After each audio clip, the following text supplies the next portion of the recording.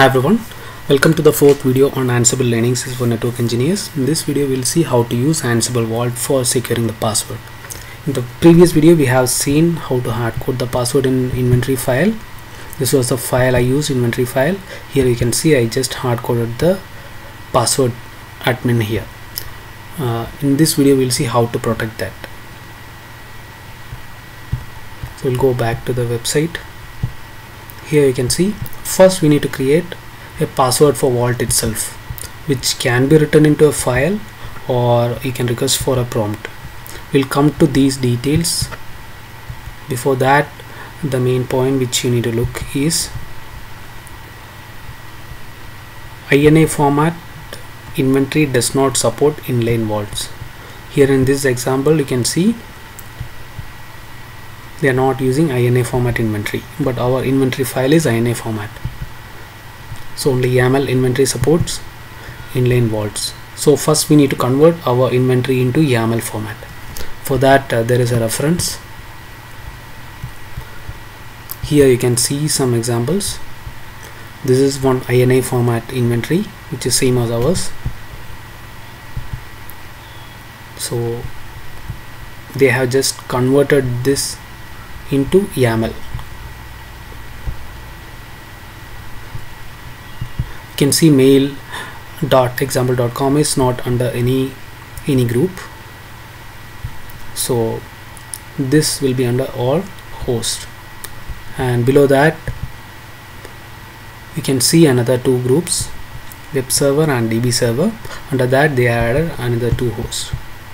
So similar way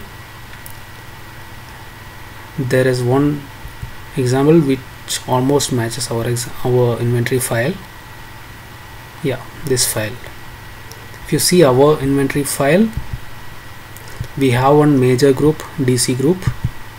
Under that we have subgroups DC1, and under DC1 we have R1, under DC2 R2. All the variables we have defined under DC group. So it is almost same.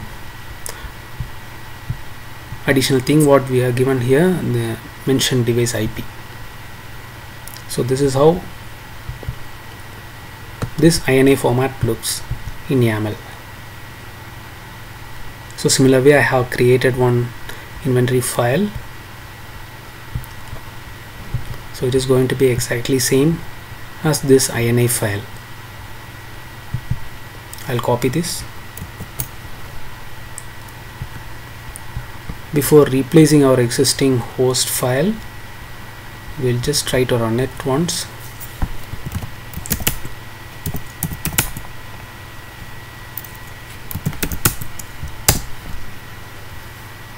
And then we'll replace with new YAML format inventory. It contacted both devices R1 and R2, and it just printed the host name and image version. Now I'll rename this host INI backup, and then I'll create another host file here.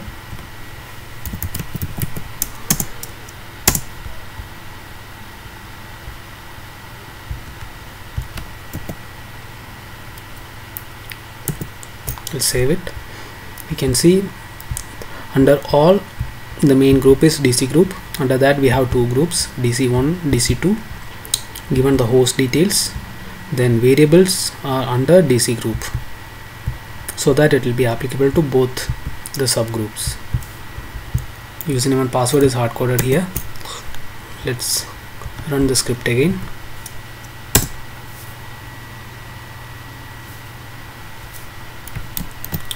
This error is because of a syntax mistake. You can see could not find a colon, and you can see it is searching in line 21 column 1.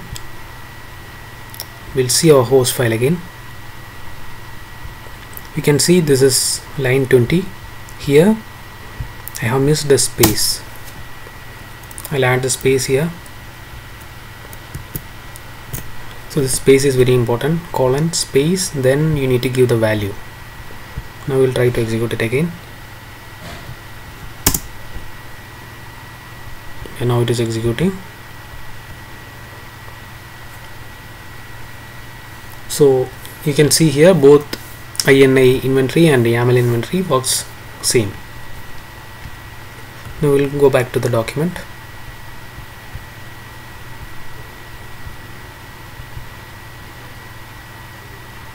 Here you can see a command to generate an encrypted password. I'll copy this.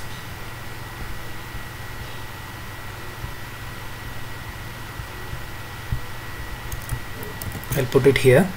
We'll frame it based on our requirement. Here, using Ansible Vault command, it is trying to encrypt a string, and Vault ID is going to be for Ansible reference. It doesn't need to be the exact username. You can give any name here. I'll give user ID 01. Then here it will prompt for the password. So this is a string, it is going to encrypt. So this we need to give the password. Then the name is going to be the variable name. In our case it is going to be Ansible password. It is same here. Before that we'll configure a user in the device.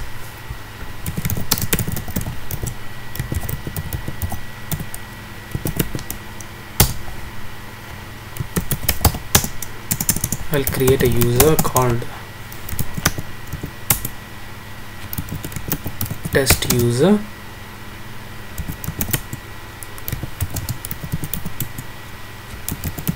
Test password.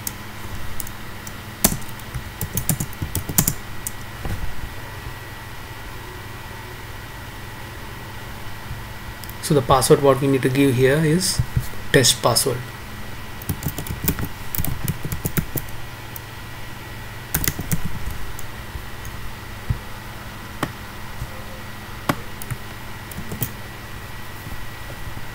You can just execute this from anywhere.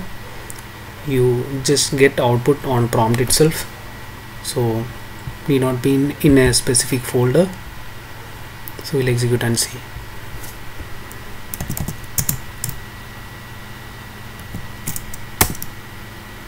So it is asking for vault password.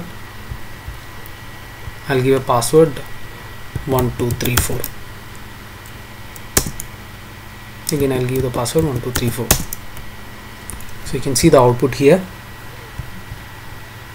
If you compare it with this document, we got almost in the same format output. So we just need to put it in our YAML based inventory.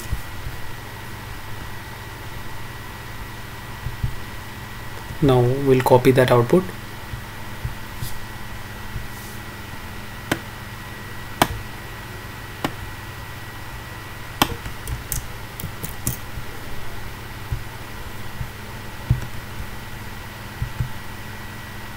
I'll replace this with the new Vault encrypted password. Save it.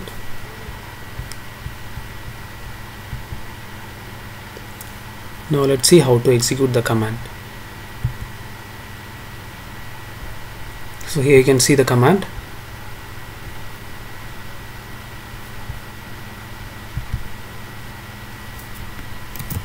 So Ansible playbook.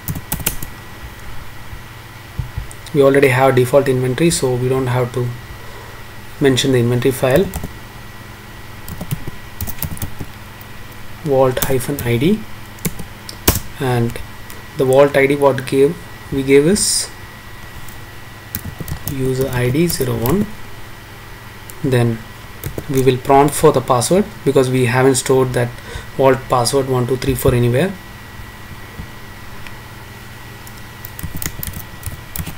We'll prompt for it, then our playbook file. So I'll give 1234.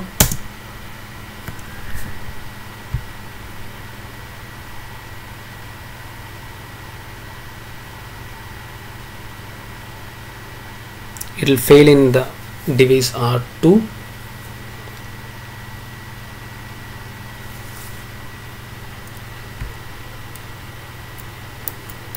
Yeah, it will fail in both devices, right?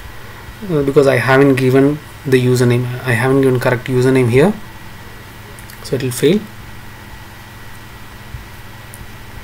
I'll change the username here, test user,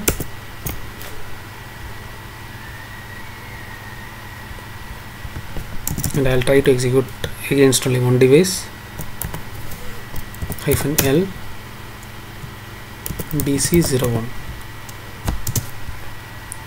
If you see my inventory in DC01, I have only R1.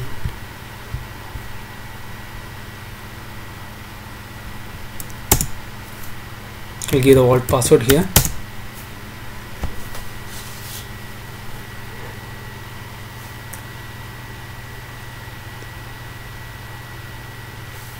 Yeah, it worked on R1. Now if you want to encrypt another variable username, what you can do, we can check here. The variable name is key is ansible_user. So here in this command, the name is going to be ansible_user, and the content is test user. We'll give same password for this as well. Yeah, I'll copy this.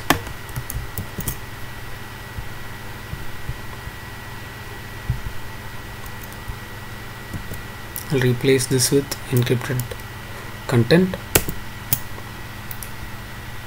Let's try to run the script again.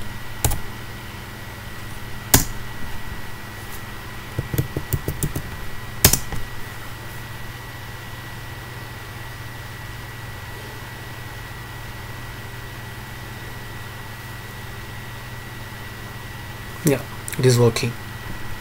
Now if you want to decrypt it, there is a command.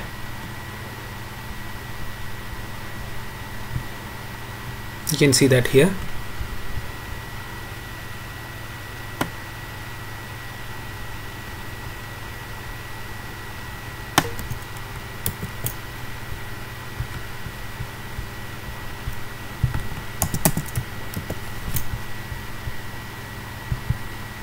In our case, we'll use our group.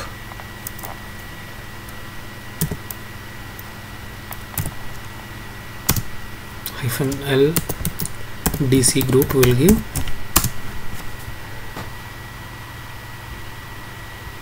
In our case, we are going to have two variables, Ansible password and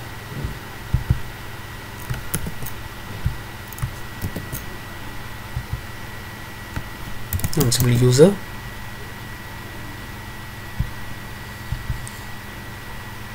And our inventory file is host.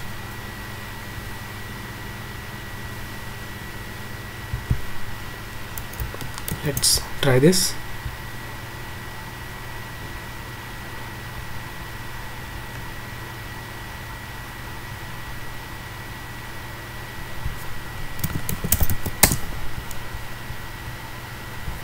Here we don't have to give -l.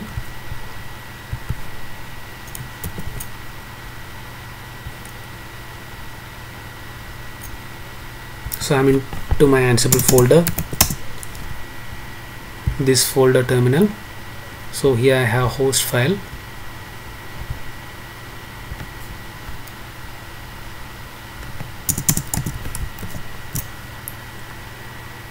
So I'll execute this. 1 2 3 4. So you can see it encrypted the data because I have given the vault password here. So in this way you can encrypt and decrypt. Now we will see how to write the vault password in a file and use it while executing. In the first example, you can see it creates a file. So we'll create a file here manually. So I'll create a file here. give the name pw, then I'll enter the password. I'll go to the document.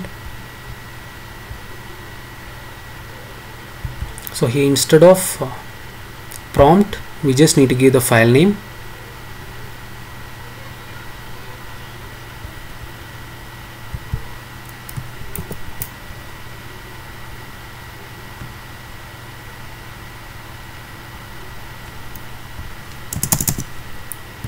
So I'll replace the previous command itself. Slash, the file name was pw. Let's see. Now it is not prompting for password because it is taking from that file.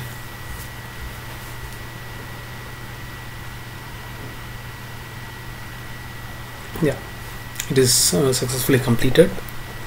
I hope this video was helpful. Thanks for watching. See you in the next video.